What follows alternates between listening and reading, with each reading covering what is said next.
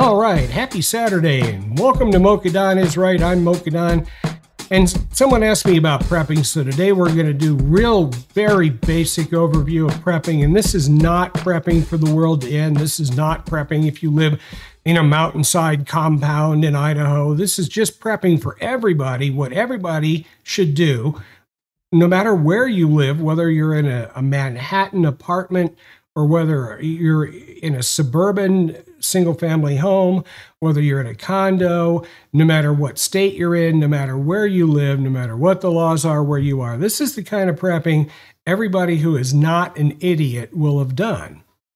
And for the sake of this discussion, I'm going to say it's prepping for 7 days.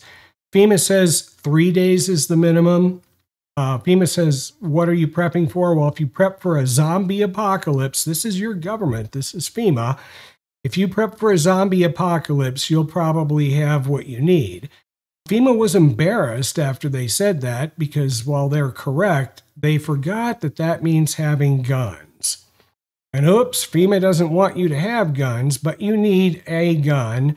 And we're going to talk very briefly about that, but basically, here's the things that you need to just be prepped for the kind of thing that they had in Detroit when their water supply was wrecked, or in Jackson, Mississippi when their water supply was wrecked, or in Florida where they have hurricanes and tornadoes, or in Illinois where they have tornadoes, or in the West Coast where we have earthquakes.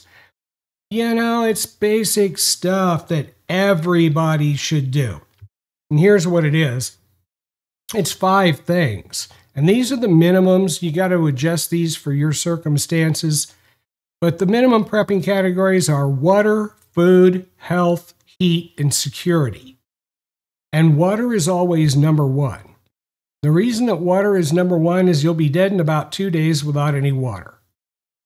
You got to have some kind of water. Another reason it's number 1 is it's really easy to do.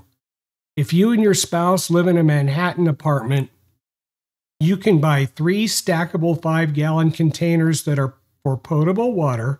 Don't buy stuff that's for gasoline or something. Buy containers designed for, with material to hold things for human consumption.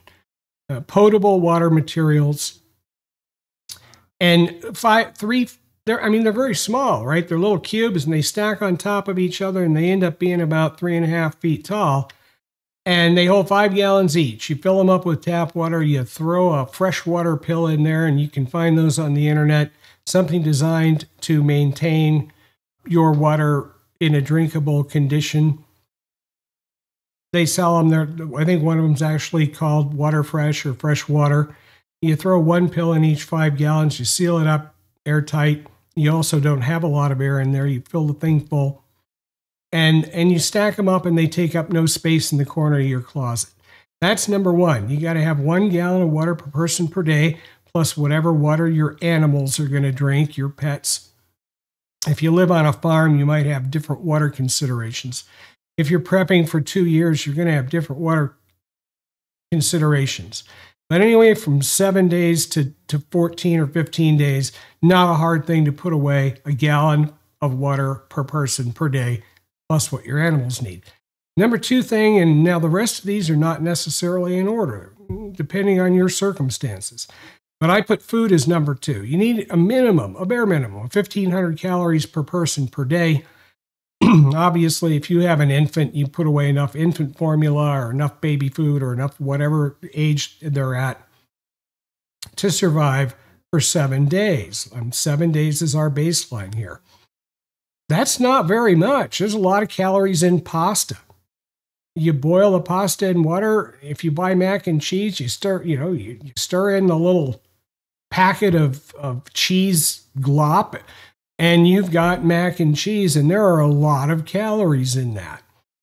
Yeah, it's not the healthiest thing for you in the world, but you're going to survive just fine for 7 to 30 days on that. And 1,500 calories per person per day is your goal. You can buy Campbell's soup. You can buy the ones that are, you just have to put the soup itself in and nothing else. Or you can buy the ones where you put the soup in and you add a can of water. No problem. This is not rocket science, but it's 1,500 calories per person per day, adjust for your infants and extreme toddlers. And of course, you're going to want food for your pets. Yeah, you're worried about that stuff getting old, cycle through it. You go buy Campbell's soup at the store, you take the Campbell's soup, you put away, you put the Campbell's soup you just bought in there, and you eat the Campbell's soup, right? Number 3 is, and this maybe should be number 2, is health, right? You need prescription drugs. If you take prescription drugs, particularly if you take a life-saving medication, you have to have whatever period of time you're prepping for, you have to have that on hand at all times. You rotate through it so that it doesn't expire sitting in there. But this isn't rocket science. You can get a week ahead of the game, even if you're doing 90-day mail order pharmacy. You can get 7 days ahead of the game. Over the period of about 6 months, you can probably get a month ahead of the game. They'll usually let you order that stuff 2 weeks early. So 2 orders and you have a month's supply of more than you need. You just rotate it through. You're going to need a good first aid kit. Buy a good first aid kit. Spend $60 to $100. Get a good first aid kit that has some tools in it, that has basically everything you would need in it. It's going to not have typically, they're going to not have 2 things in them. They're not going to have enough absorbent gauze for significant blood loss. So you can take care of that by buying Kotex feminine napkins in the plainest variety. Get the generic, like Kotex feminine napkins. Those are terrific absorbers of blood. And then spend $25 to $50 and buy a tourniquet. You can get a decent one. You can get 2-pack of them online for about $30 at Amazon. But buy a quality tourniquet. Know how to use it. It's not hard to learn. It takes all of an hour. You can watch videos on YouTube that'll teach you. But buy a tourniquet. Buy some plain generic Kotex for blood absorption. Tourniquet for hemorrhage. Get a good first aid kit. It'll have everything else you need in it. The 4th thing I have down here is heat. If you live in a cold climate, you need to be able to stay warm. That's a little more complicated of an issue, but if you have a fireplace that'll burn firewood, you should have some firewood.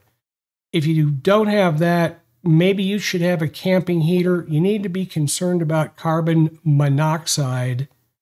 So people in New York in apartment buildings, you have to give this some careful thought. There are heaters of various kinds. Some run on diesel fuel, don't really require any electricity, and they will vent to an outside. They will vent out a window.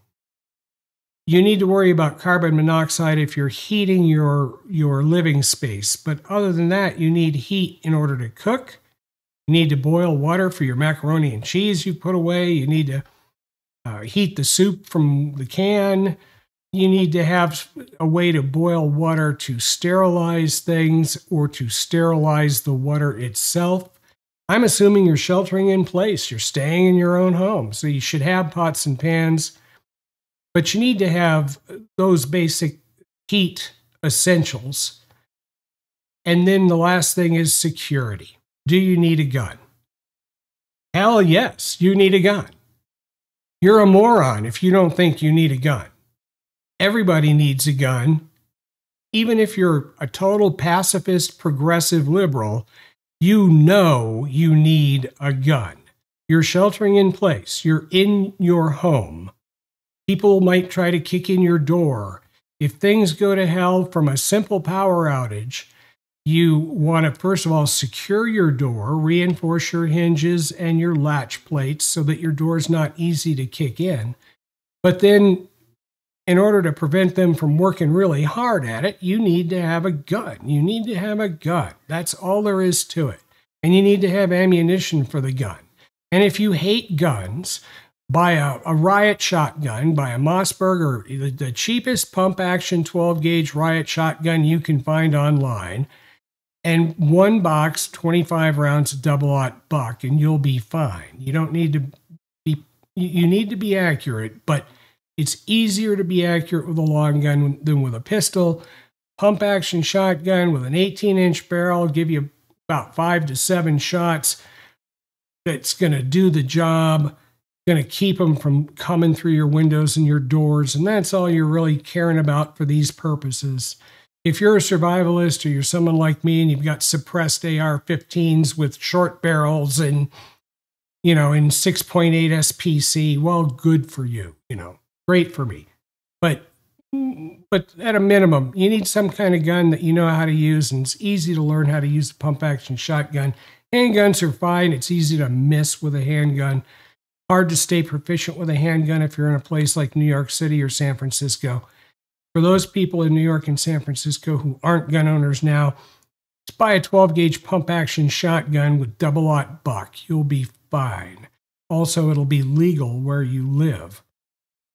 That, it's not rocket science. Those are the 5 things that you need to worry about.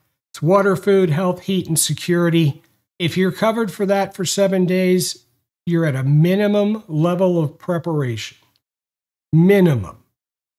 And you're at twice the recommended preparation level for FEMA. And that's really what everybody should do everywhere as a bare minimum. You can't do that as a bare minimum. You're either so deluded you're living in la la land, or you're a freaking moron. And if you're a moron, now that you've seen this video, you're not a moron anymore. And if you're a survivalist type or former SOF guy, then you know that you need to do more than that to survive a meaningful problem. But this is for the people who haven't done anything. This is the minimum. And with that, thank you for joining me on a Saturday. Please like, comment, and subscribe. We are desperately trying to grow the channel. We need you to subscribe. Please like, comment, and subscribe. Subscribe is the big one.